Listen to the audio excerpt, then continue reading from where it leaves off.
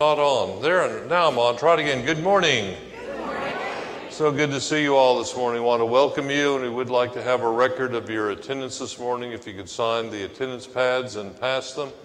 I want to welcome those of you joining us on YouTube at home, and we're glad you're worshiping with us. Please hit the like button and the share button and share our worship service with your friends. We are so glad you're here today. The one thing I want to let you know about today is that this week is the week we have annual conference. It's actually a week earlier this year. Most years it happens when we have it in person, which we are having the in-person. We're going to Oklahoma City for an in-person conference, but it's usually the week of Memorial. It usually starts on Memorial Day. This year it'll start tomorrow evening and then run Monday, Tuesday, and Wednesday. Let's see, it actually run Tuesday, Wednesday, and Thursday, full day sessions. So until, hopefully it's going to adjourn Thursday around noon. April will be there as our lay delegate. Pat Graham is going to go to some of it as our alternate. Cabe is going to be there helping out with some of the youth activities of the conference, and I will be there. So if there's an emergency, call the church office. Trish can get a hold of me, but I'm basically going to be in Oklahoma City most of the week, next week. I think we have at least one announcement. Come on up, Ann.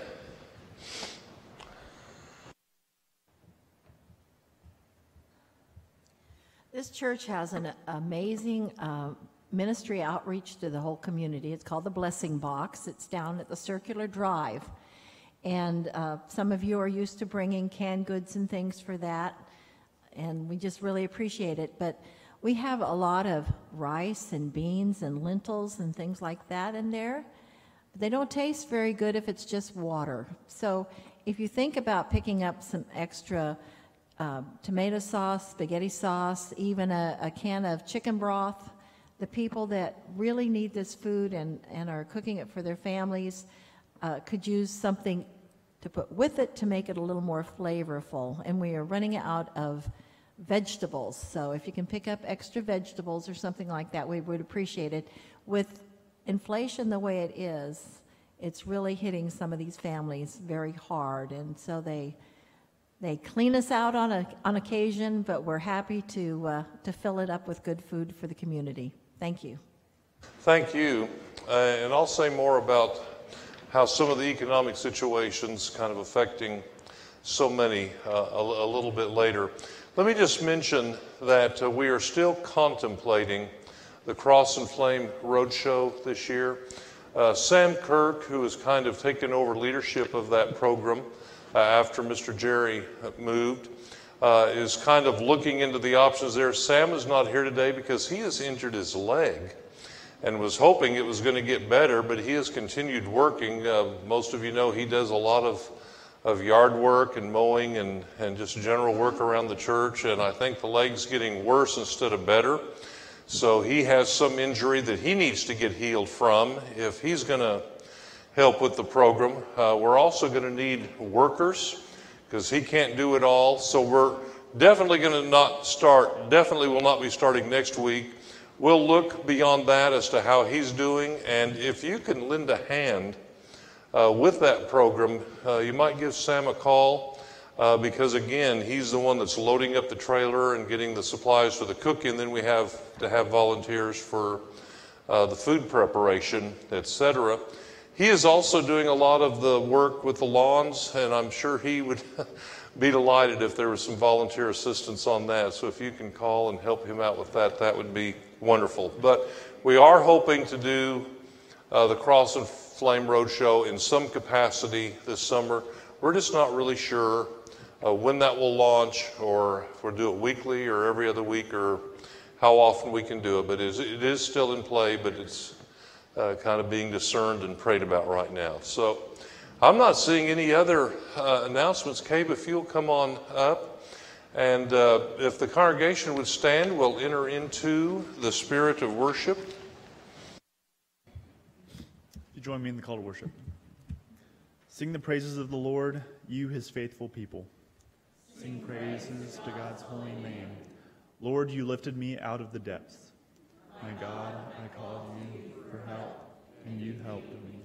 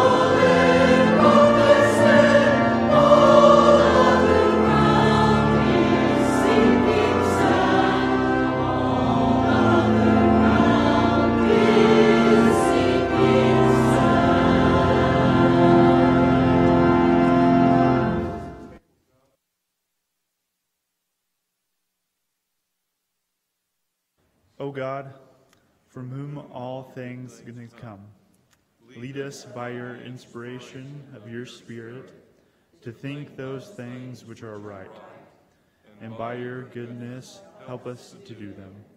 Through your Son, Jesus Christ our Lord. Amen. May God's peace be with you. Would you extend a greeting of peace and welcome one to the other?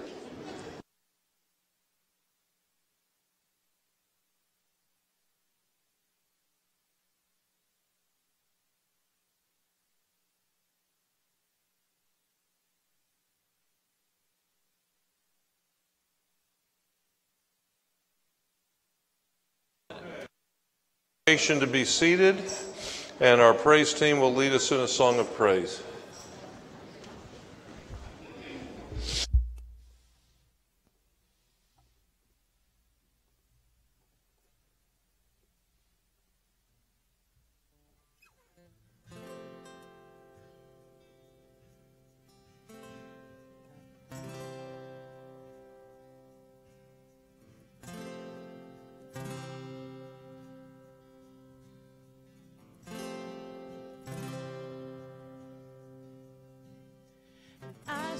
The world, but it couldn't fill me. Man's empty praise and treasures that fade are never enough.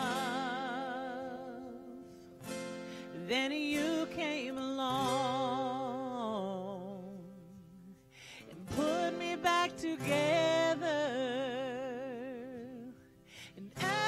Desire is now satisfied here in your love. Oh, there's nothing better than you. There's nothing better than you, Lord. There's nothing. Nothing is better than you.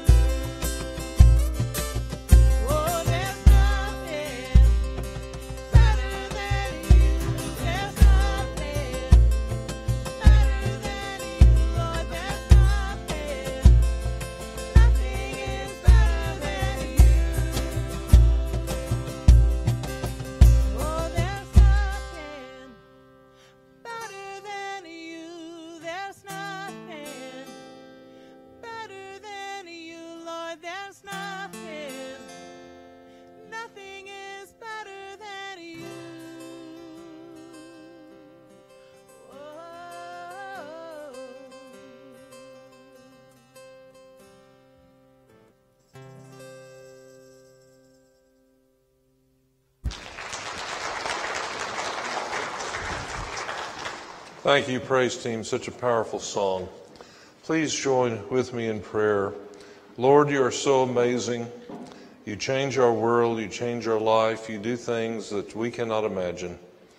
And even this morning, Lord, we pray that you would open our hearts and minds by the power of your Holy Spirit, that as scriptures are read and your word is proclaimed, we may hear and receive with joy what you say to us today through Christ our Lord.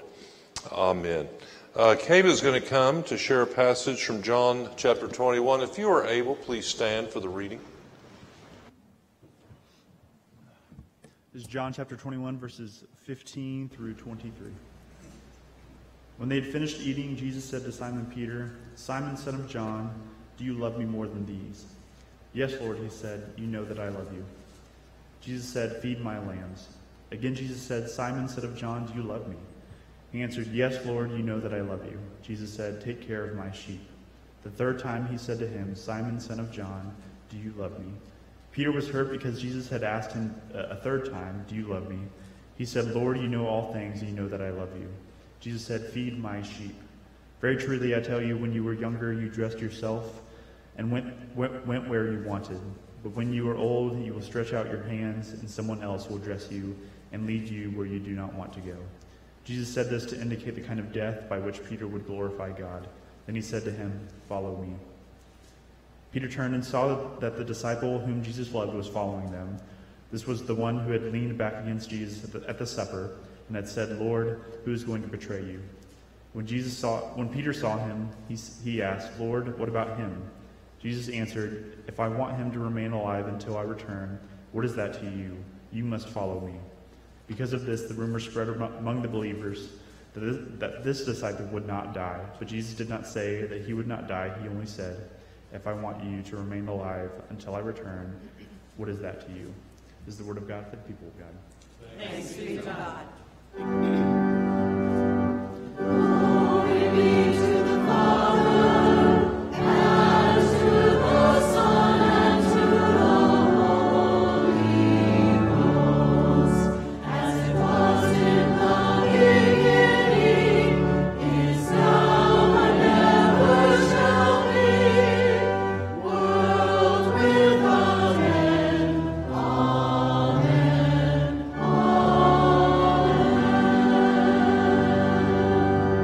Please be seated.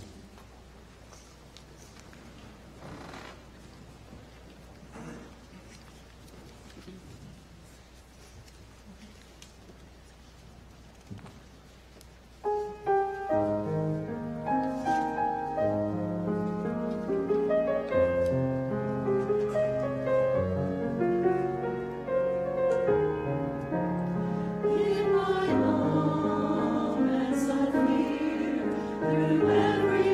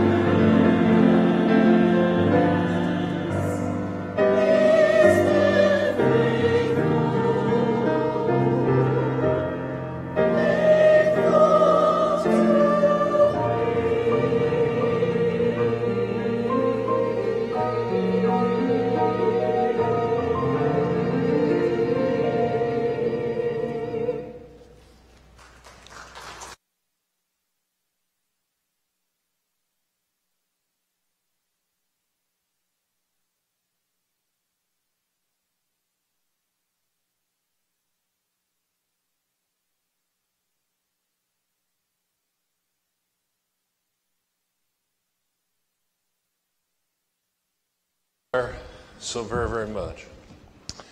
Next Sunday is Memorial Sunday, and that is the day in which we will be lighting candles and reading names, offering prayers for those who we've lost, who have gone on home to the Lord over the last 12 months. It was just about this same time, several years ago, when my mother was still alive, that we were planning our annual trip to decorate graves and do things like that. And while doing that, we were looking through some of our family history, and my mother was showing me some of the charts about that, and I came to an amazing discovery. My grandmother on my mother's side, who is named Granny, we called her Granny, her parents, her maiden name was Rock. Her father's last name was Rock. But as my mother was charting out this history, I noticed that the maiden name of my granny's father was Stone.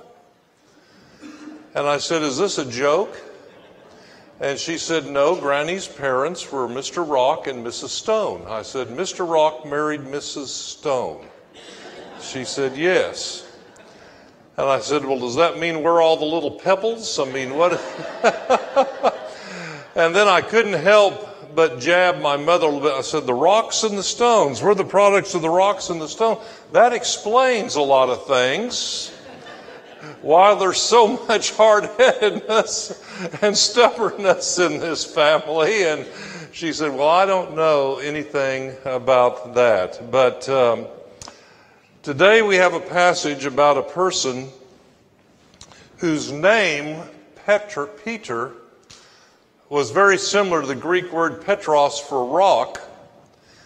And by God's grace, this man who we think of as kind of sometimes weak and impulsive and had a lot of flaws, was a kind of shaky, how this man was to become a solid rock for Christ, or he was to become rock solid in his faith for Christ. On the day of Pentecost and in his writings, his epistles, talking about steadfastness and talking about how we had all become part of living stones in the family of God.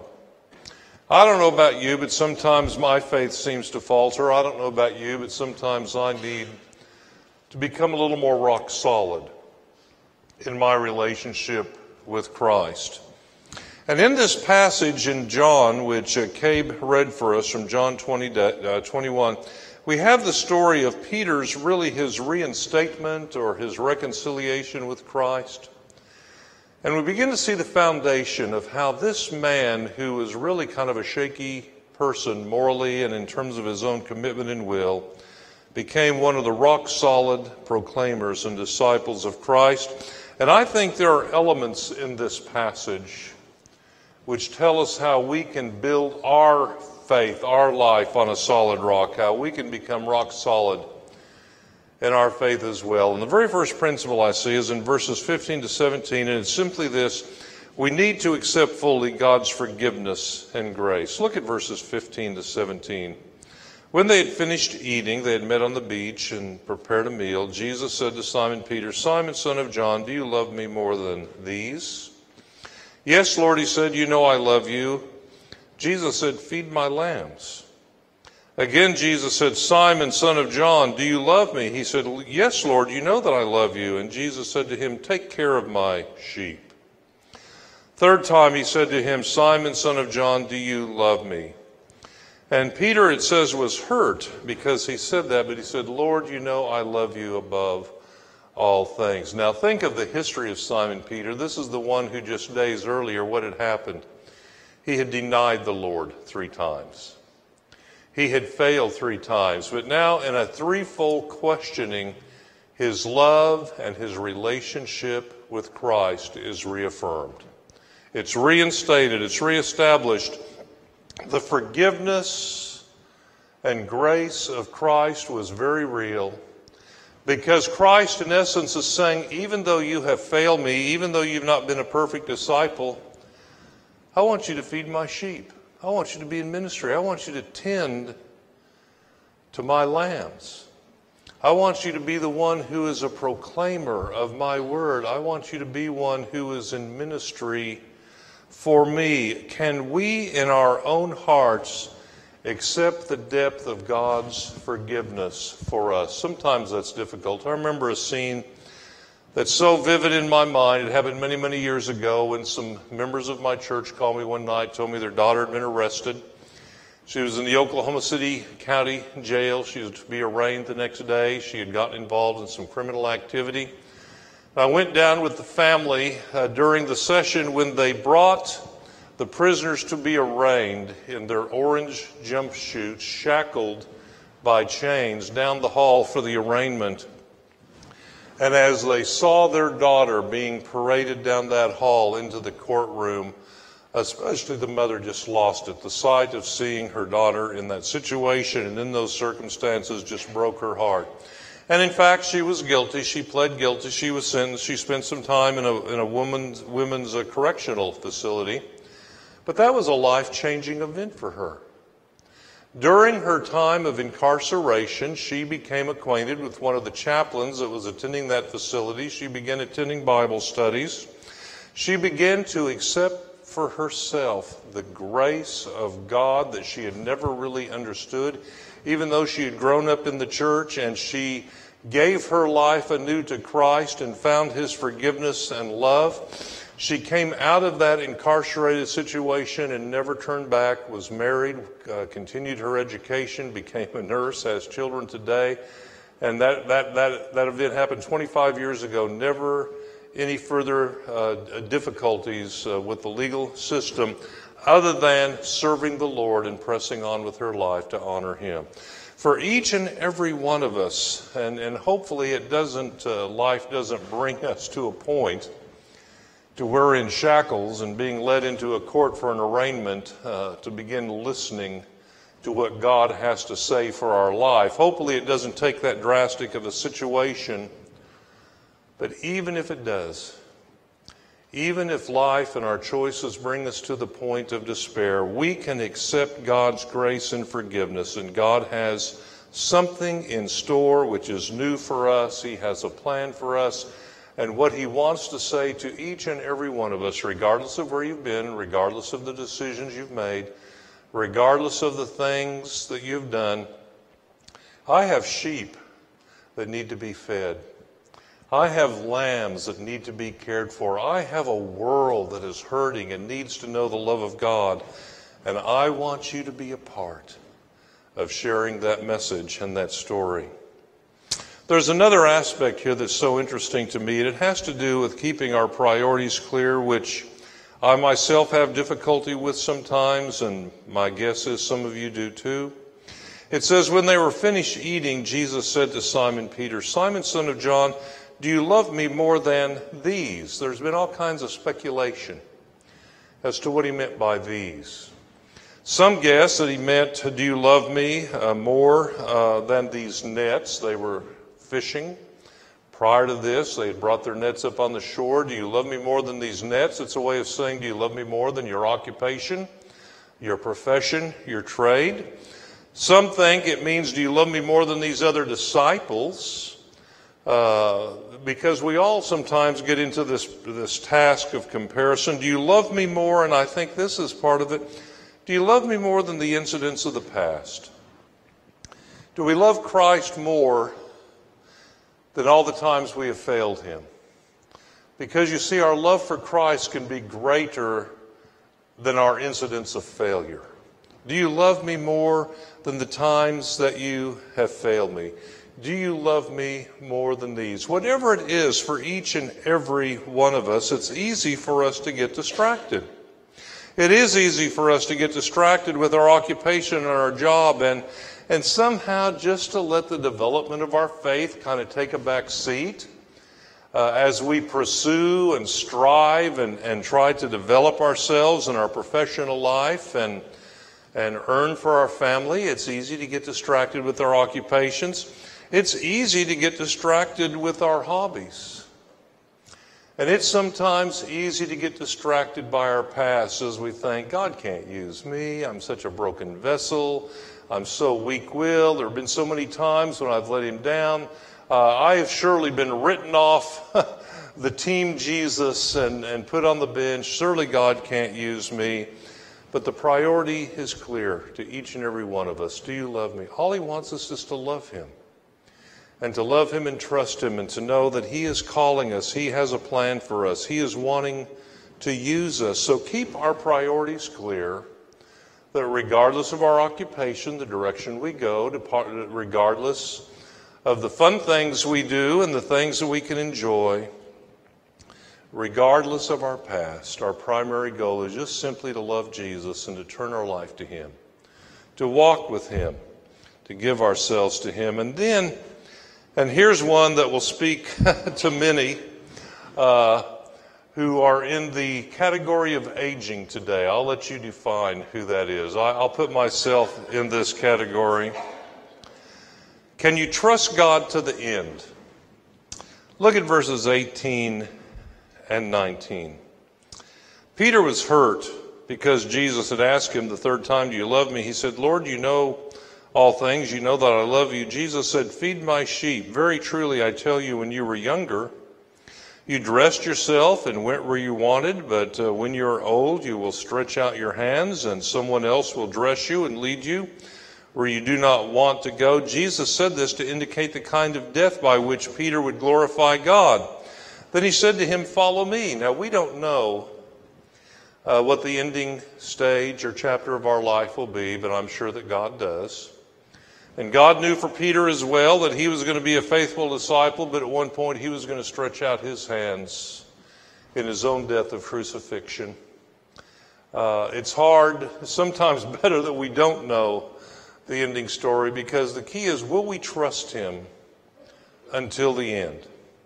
No matter what comes our way, be it great joy, great comfort, great satisfaction, or whether it be great challenge, a time of illness and affliction, which is the case with so many in aging conditions, or a time of persecution, a time when our faith is really put to a test, a time of real trial.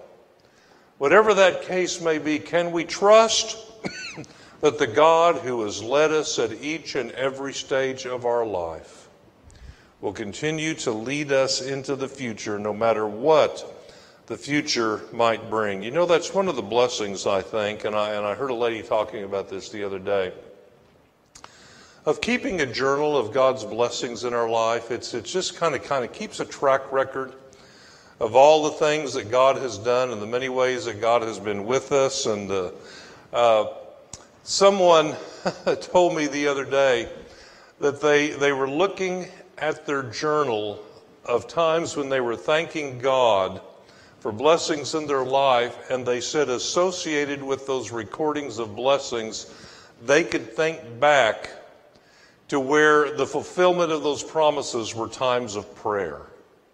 Do you hear what I'm saying? They recorded the blessings and the things that God was doing for them, and it was a joy to look at those times, but they said beyond that, they could look back to the time when those promises that were fulfilled were really just formulated in prayer. In other words, their journal became a testimony of God's faithfulness in answering their prayers at each stage of their life. In almost every blessing they had received, there was a precedent or a previous type of experience where they can remember that they had put that on their prayer list and began asking and turning their heart to God for that request. So trusting God to the end. And then finally, just simply keeping our eyes on Jesus. But sometimes it's more difficult than we think. Listen to verses 20 and 23. Peter turned and saw the disciple whom Jesus loved was following them. This was the one who had leaned back against Jesus at the supper and had said, "Lord, who is going to betray you?" When Peter saw him, he asked, "Lord, what about him?" Jesus said, If I want him to remain alive until I return, what is that to you? That phrase in this whole passage stood out to me. So many times when I ask God questions, so many times when there's questions in my faith, I think Jesus is saying to me, so what is that to you? Can't I take care of this? Am I not the one who's got this in my hands? What is that to you? You must follow me. Because of this, the rumor spread among the believers that this disciple would not die, but Jesus did not say that he would not die. He only said, if I want him to remain alive until I return. What is that to you? Because I don't know about you, but there is always the danger of comparisons. It's always easy to look at somebody else's life, and they have more comfort, they have more blessing, they have more freedom, they have more accomplishment.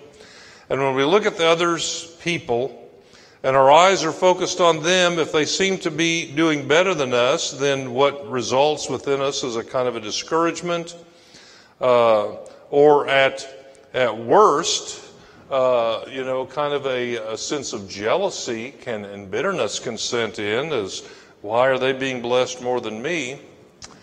But if we look at others and they don't seem to be doing so well, if we look to others and we think, well, we're doing better than they are, I'm doing better than they are, then it's even worse because then we can develop kind of a pride. Look at me. Look how well I'm doing. Look how much God loves and blesses me. And I don't think either the discouragement or the pride is really very helpful in being about the business of feeding Christ's sheep and tending his lambs and doing the ministry of God.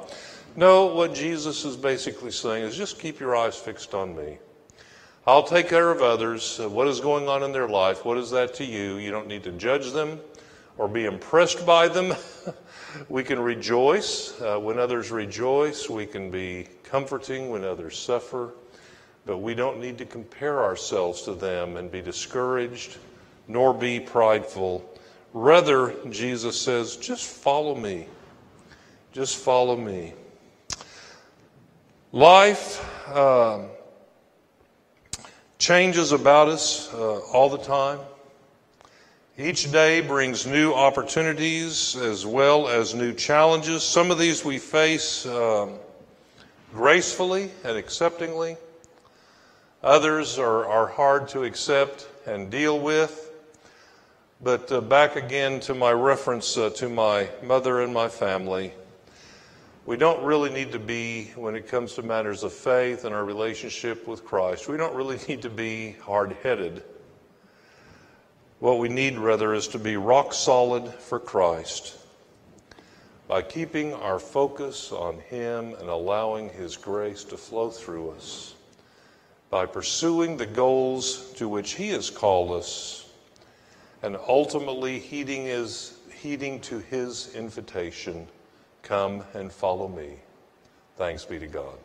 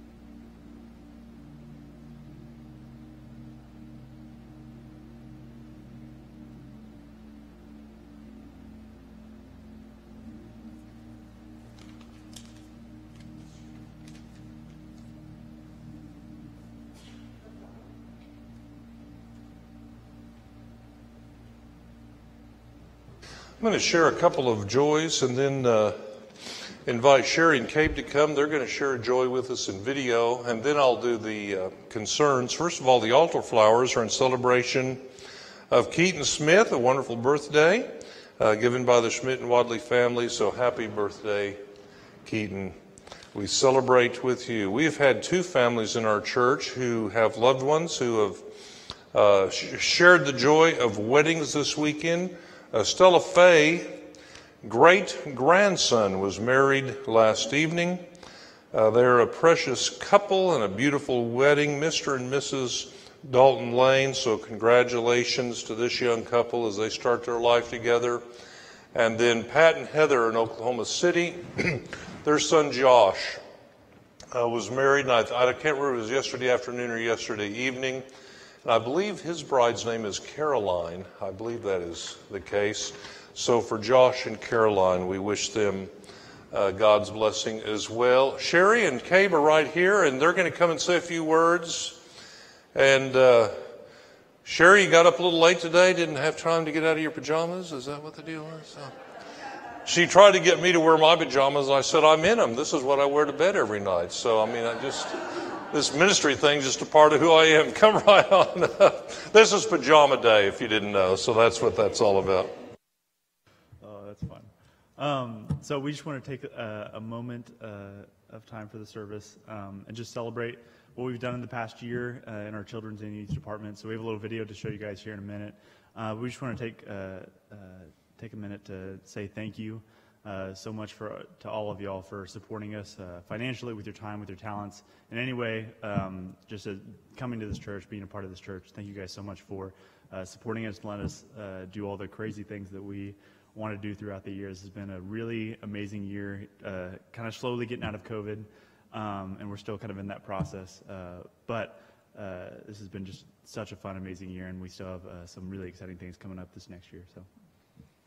And like Cabe was saying, we're really grateful for your prayers and your support, your volunteering, any way, shape, or that you've given. I'm a little rattled because we had lunch yesterday, and I reminded someone about pajamas, but he forgot. So I'm a little upset. But anywho, he was saying at the beginning of the year when we were opening back up, we weren't really sure what it was going to look like. We're both new. A lot of the families we didn't know. And we just weren't sure what relaunching our programs was going to look like. And you'll get to see now that we really had a lot of fun.